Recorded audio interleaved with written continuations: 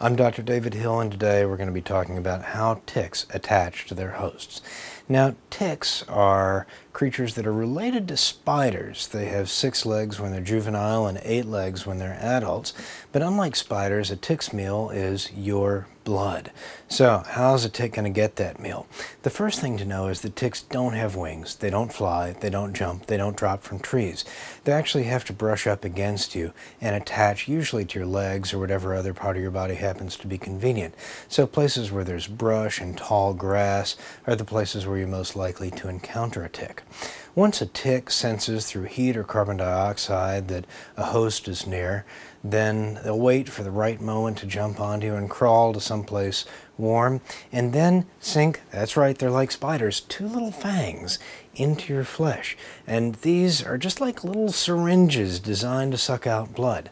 The key to know is that these mouth parts bend up underneath the tick's body. So the tick is sitting there with these little 2 things embedded in the skin. Now, another thing that they do is use their saliva to generate a sort of little cement to hold them on, and they grab on with those legs. So it's not terribly easy to get ticks off. Knowing how a tick attaches, however, lets you know the right way to get a tick off. What you don't want to do is pull the body straight out. That's going to leave these little fangs right there inside the skin where they can cause a reaction or an infection. The other thing you don't want to do is squeeze the tick's abdomen trying to get it off, because that tick has now gotten a blood meal. That blood is mixed with the tick's saliva and any disease, infectious organisms the tick might be carrying, like Lyme or Rocky Mountain spotted fever. And if you squeeze the belly, you're going to shoot that blood back in.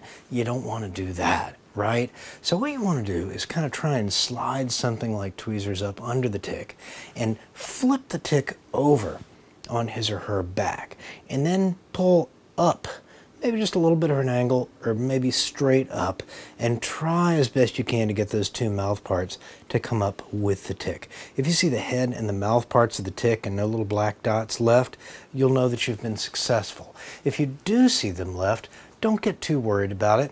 Put on some antibiotic ointment and keep an eye on the area. If you see redness, swelling, or pus, you definitely want to consult a doctor.